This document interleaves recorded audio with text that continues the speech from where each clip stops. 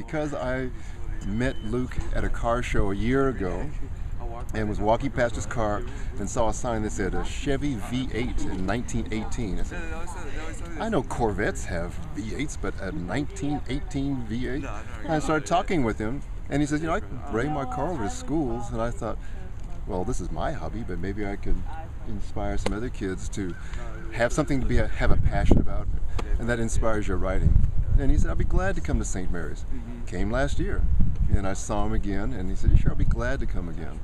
That's how a 1918 Chevy V8 ended up at St. Mary's. Happiness. I mean, when you're passionate about something and you're doing it, I mean, you honestly can't be more happier than that. Like for him and his car, the best thing for him is in having people enjoying and teaching and learning, and that's what I get too, teaching people how to snowboard, teaching people how to wakeboard. And when you're passionate about something like that and you're really well known with it, I mean, it feels so good to be able to teach people about things that you are really truly in love with. So when next time someone asks you, when did Chevy make the first V8? Most people say in 1955. I mean, you can win stuff off this car.